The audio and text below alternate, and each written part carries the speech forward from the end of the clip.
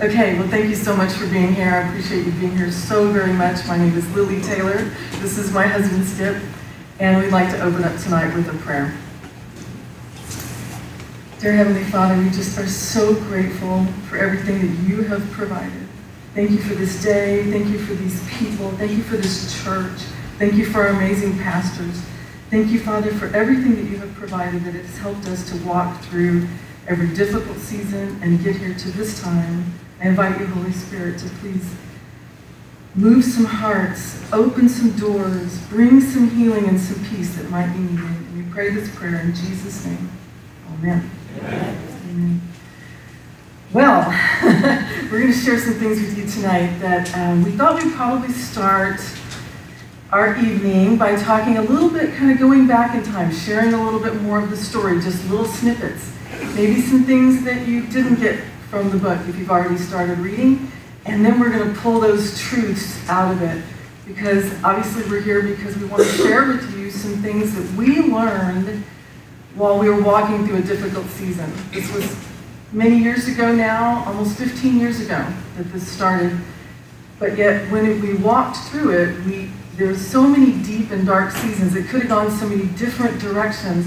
But God, in the fullness of time, we saw him do some amazing things, and we really just could not share it. And so that's why we're here tonight. So let me go back in time then, about 15 years, 2007. We were standing in our home. We were home that night. This is a picture of the home. We're going to call it the house on the hill. And I just want to set the scene for a moment. We were living in a beautiful little hill country town, somewhere near San Antonio, yet to be unnamed. But we felt like we had kind of reached some goals in our life. You know, at that time, Skip was a high-level executive with a healthcare firm. I was an up-and-coming corporate lawyer. We were working for the same company. We were really active in our church. We had 2 children at home still. And we just really kind of felt good about this place in our lives. We felt like the house on the hill kind of represented some goodness that was happening in our lives because we were kind of late bloomers. Is there anybody else in the room who's a little bit of a late bloomer?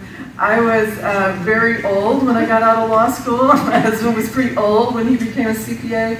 We had just kind of wandered around, took the circuitous route to success, and this started to feel like home, like we had built something. So just to kind of put that in context, the one thing that was sort of missing from our lives a little bit, we did have a hole in our hearts a little bit, and that hole was really our oldest son. He wasn't living there with us.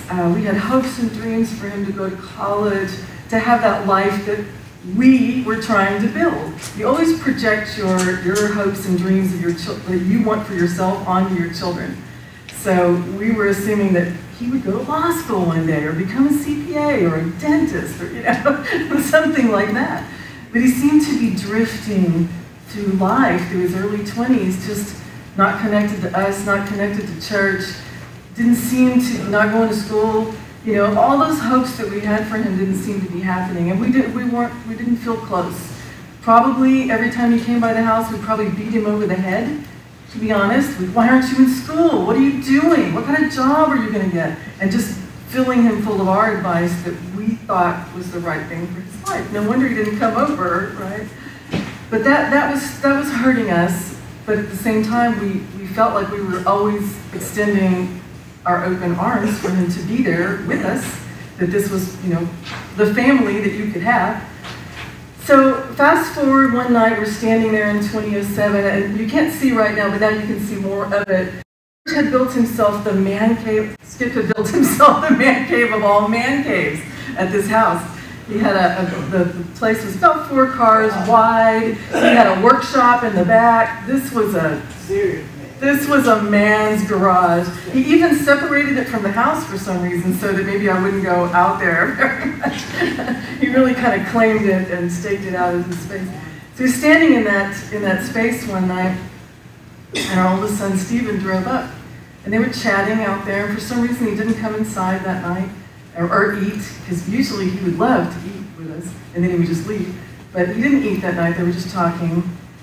And at some point in the conversation, he turned to his dad and he said, "Dad, you know, save some money, can I put it in your safe?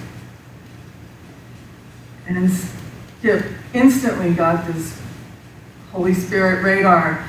He got a bad feeling. He said, son, I can't take any money off of you. I don't know how much money you're talking about, but it's not going to go in my safe. And nothing of yours of any value is going to go in my safe. If there's something that you're involved in that is not right, you need to get away from it right now. Something in his spirit told him right that minute to give that advice. It chatted a little bit longer. It didn't come up again. Stephen drove off. And, it caused us a little bit of anxiety. That's a strange request. But years went by, actually. It wasn't that long after that strange conversation on the driveway that he ended up moving from where he was living back to Austin, moved in with his girlfriend, seemed to be happier, seemed to have a little more purpose. Years went by, we never heard anything about it, so we assumed that it was just we don't know, one of those mysterious questions that we don't know the answer to. But one day after church, our youngest son was in his room doing the social media thing that all young teenagers do. He was in middle school at the time, and he came running out of his bedroom, and he said, Mom and Dad, Kylie's calling me. Actually, she's messaging me. We didn't even understand what that meant at the time. She sent him a message through social media. We didn't even know that was possible at the time because she didn't know his phone number or ours. So she said to call, that it was an emergency. So we called her, and she told me that their house had just been raided by the DEA. And Stephen was in jail.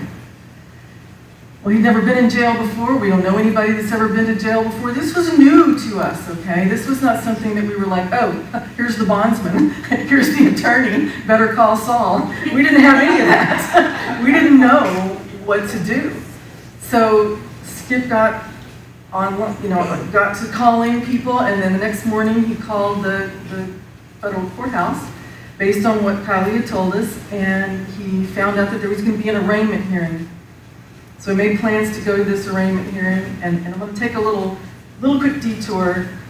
Some of the feelings that are talked about in this story, a lot of you are probably going to ask me when we get into our breakout sessions, where's your voice, really?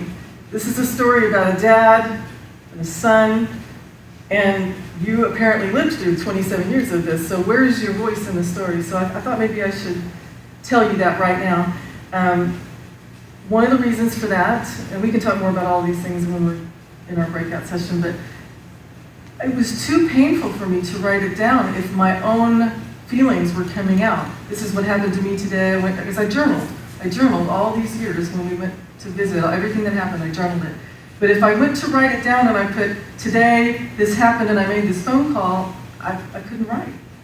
But if I wrote, Skip took this call and this is what he heard, it would come out and it would just fill up pages and pages and pages.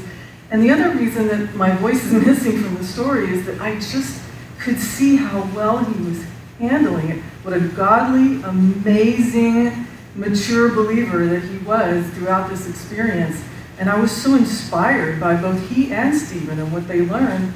And all through the process, I would always think to myself, why am I not growing like they are? Why do I seem to handle it not as well as my husband? And so I never did want to put some of those feelings into the story. And some of the feelings that Skip felt in the story are actually more like me. He was pretty much a rock most of the time. So he was a rock when he went to this hearing. He literally sat there and listened to what was coming out of the judge's mouth. So at an arraignment hearing, they tell you what you're being charged with. This is why you've been picked up, and this is why you're in prison. This is what we are going to try to prove, so that you can then call a lawyer and try to prove your own case.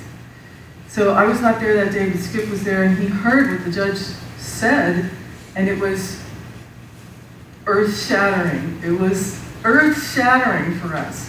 We had never, ever assumed we would ever be associated with anybody getting in trouble for these things. And then another interesting thing happened. Skip was sitting there, thinking to himself, well, I don't know what's going to happen next, but we're going to call Lily in a minute, we're just going to work through it.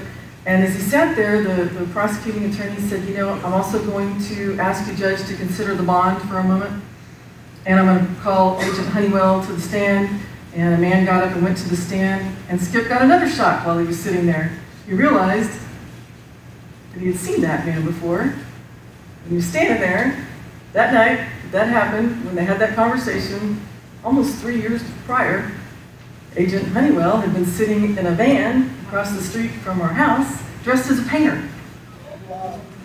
And a car had come right around the corner and shone his headlights right into that painting van, such that Skip got a photographic image of this man's face, and 3 years later he saw him standing there.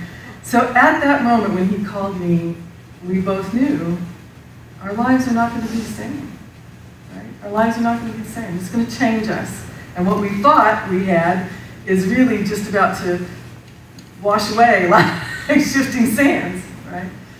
So that's a little part of the story. That's it for tonight. We'll talk more and answer your questions. But now I want to shift to something else. I want to shift to some things that God did during this period, because He is so good. He is so amazingly sovereign that no matter what you go through, hopefully none of you are ever going to go through anything like that. Hopefully you've never had a prodigal. Hopefully you don't have a sister or a brother that's estranged from you. But let's be real, most of us will have some earth-shattering problem with our family at some point in our lives. It's just the fact that we live in a broken world. So let's go on to the next slide. This is the first thing we're going to talk about tonight. And how am I doing on? We are going to talk about our 5 pillars, and the first one is that we have to understand that the family is God's design. The family that you live in, the one that you have, is God's design. And He designed it from the very beginning to be blessed. In Genesis 1:28, He tells Adam and Eve, who He's just created, His first words to them are, I'm going to bless you. I bless you. Go out and be fruitful and multiply. That was the first thing He said to them. Family's going to be important.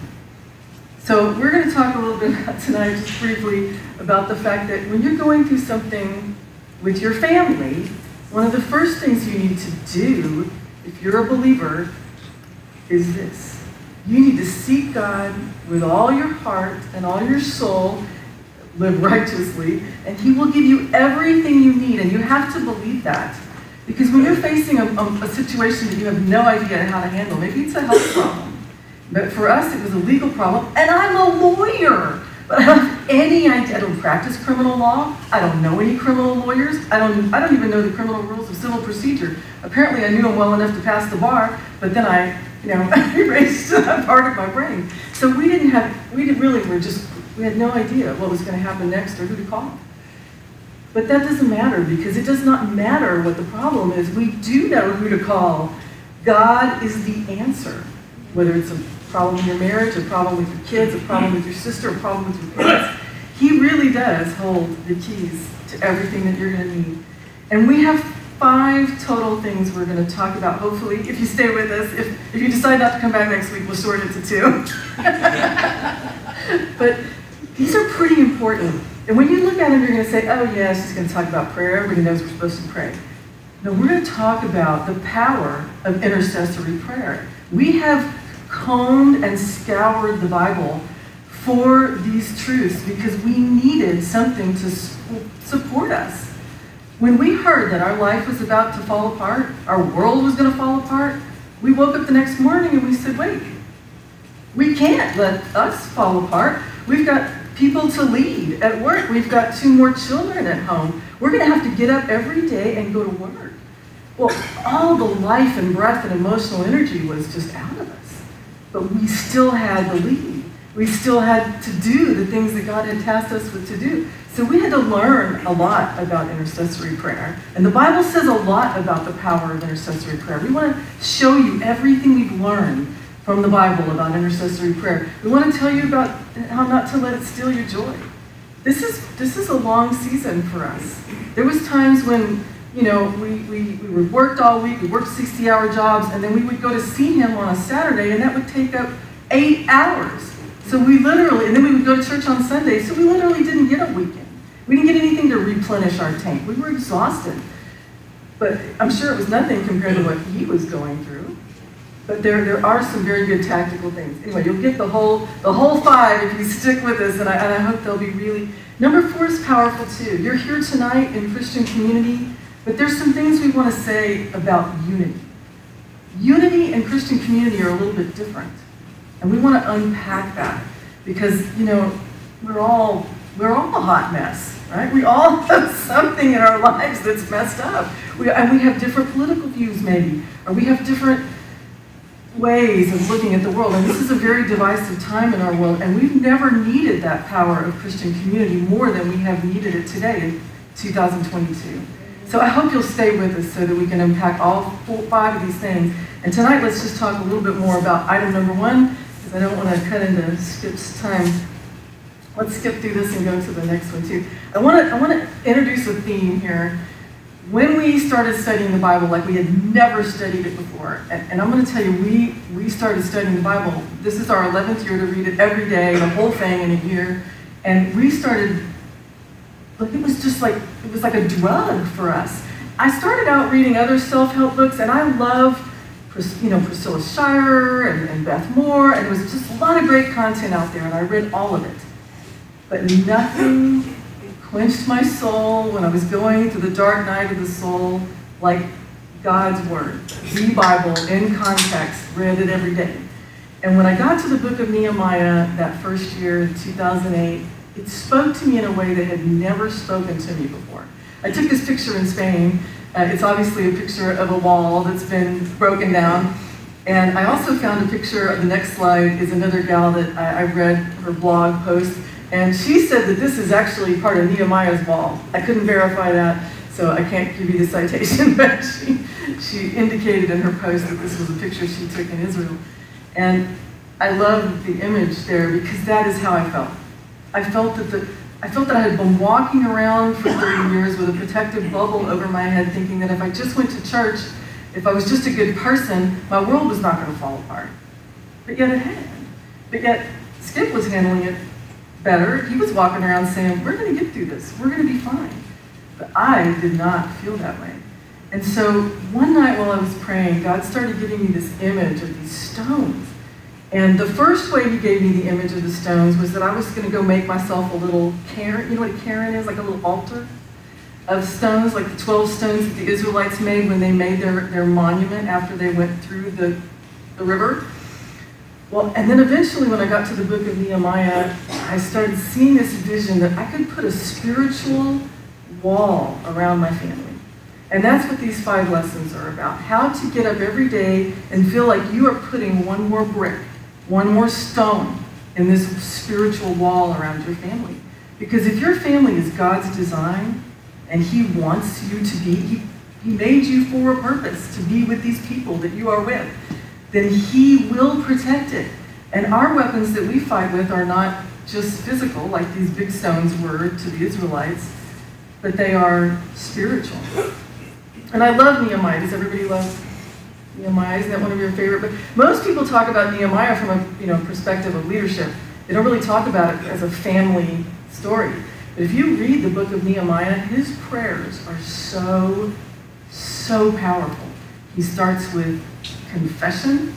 He puts God in remembrance of all the promises that he made to the Israelites.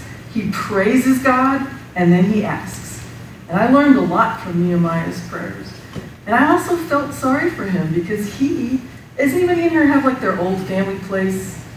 Anybody have a ranch or just a couple of acres that grandma had or something like that? I know Tenza and Jimmy, they have a big place. It's kind of their family homestead. Can you imagine if that place that you thought was your family's legacy was stolen from you? Just completely stolen and didn't belong to your family anymore. And then what if you thought that God had given that to your family? And it was just gone. Nehemiah was so heartbroken for his loss. So that's my image. And but as I started to see this wall, it started to get more and more powerful. It started to get more and more protective. I wanted to talk to you a little bit about the fact that community and family is so precious to God. And I don't want us to forget that. He lives in Holy Trinity communion himself. He created Adam and Eve as his most special creation. He blessed them, And then what happened to the family? Right, what happens in the very next verse after they start their family almost? I mean, we don't get a lot of growing up period, right, in Genesis about what happens to the boys. We just know that pretty soon Cain kills Abel. And the very first family of God's design is already under attack. Why do you think Satan is so against the family? That's where our protection lies. And if he can get you alone, or to feel like you're alone, then he can have more impact on you. So it's very, very key for us to remember that our family is worth protecting with our prayers. Our family is worth reconciliation. You may have someone in your family that you think you can't reconcile with. Maybe you're on one side of the political spectrum and they're on the other. But you know what? You should be praying for them. You should be envisioning this wall of protection around them, that your prayers are like a shield of faith over them. Because God's design is to build beautiful things through your family line. And if you walk around declaring that and remembering that, it helps you to deal with wherever you are today. So even if today it's not perfect, even if today they're out in the wilderness, you know in your heart, I'm at home doing everything I can do. And this is what made me feel so positive about this message, is for a long time, for a few years, I felt helpless. I felt hopeless. What can I do? I mean, the U.S. federal government came and took him away. I have no tools in my toolkit. And that was so wrong. That was so wrong to feel helpless and hopeless like that, because I do have tools. I have big tools. I have the bigger tools than any prosecutor anywhere. And I am building that wall every single day around our family. We have one or two more slides. Oh, I want to talk a little bit about marriage. Okay, skip on. Real fast. If you are married and you have a problem with one of your children, that can be so hard on your marriage. It can tear your marriage apart. And we went through this twice with two boys that have had serious challenges.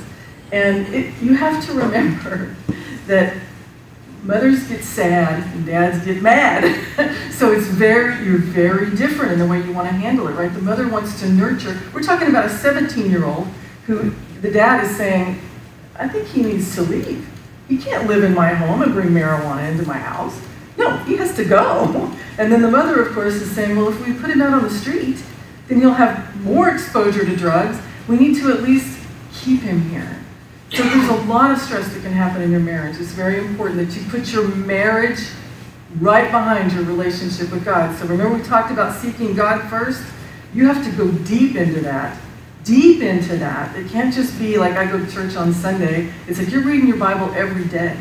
And then you're putting your marriage really at a high point, and you're right up there. Because even if your spouse is making you crazy with the fact that they want, or you feel very opposed to what they want to do, you need to stop right there and pray with each other. Because your marriage is another thing that Satan wants to destroy. And you can't let that happen also. If you're not married, it's just good to know that two are better than one. And when you have God in your life, you have two. You have more than two. Because I talk to sometimes single moms will find me somehow on the internet or somewhere, website, and they'll say, I feel like you had such an amazing help because you had this amazing godly man, and I don't have that. God can fill every void. He can fill every need. He is a husband to the husbandless, father to the fatherless, and he will make a way. Yes, he will. Amen. And finally, we can close with this. I just want you to, I want to leave you with Joel 2:25. I was interviewed on a podcast the other day, and I said they send you all these questions at first, and they're like, just going to try and get to know you so they can ask the right questions, because they never read your book before they interview you. And so they said, what is your life verse?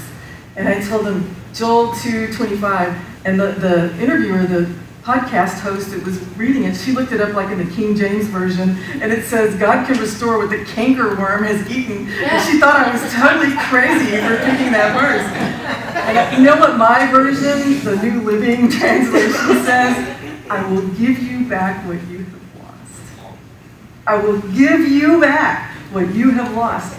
And so if you have anything in your life that is a hole, anything that is missing, it is not too lost for God. Amen? I'll stop right there and we'll break up and I'll see you later.